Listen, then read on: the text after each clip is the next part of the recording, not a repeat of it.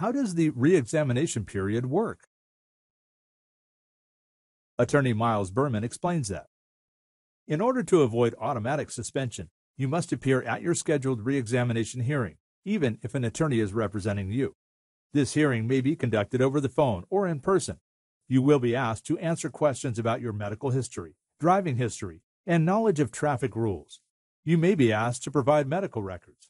You may be asked to submit to a vision test, a written test, a driving test, or all three. After the re-examination hearing, the DMV officer will review all the evidence and test results and decide whether action on your driver's license is warranted.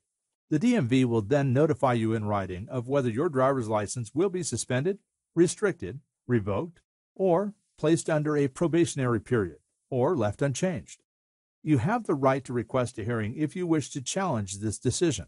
If you fail to appear for your re-examination hearing, even if an attorney appears to represent you, your driver's license will be suspended.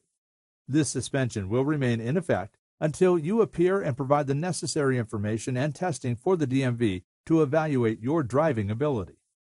Contact Top Gun DUI defense attorney Myles L. Berman, serving clients throughout Southern California, and he will represent you with the care and attention you expect.